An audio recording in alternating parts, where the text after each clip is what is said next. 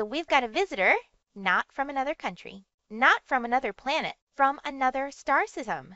And it's moving fast. Back in July 2025, a telescope in Chile spotted something weird, a tiny speck, way out past Jupiter, moving on a trajectory that made absolutely no sense. See, everything born in our solar system, comets, asteroids, space rocks, they orbit the sun, ellipses, closed loops. This thing, it's on a hyperbola, a one-way ticket, in and out. Meet 3I Atlas. The I stands for Interstellar. It's only the third object we've ever confirmed came from outside our solar system. And here's the wild part. It's the fastest solar system visitor ever recorded. 250,000 kilometers per hour at its closest to the sun. That's almost twice as fast as the previous interstellar visitors. But here's where it gets interesting.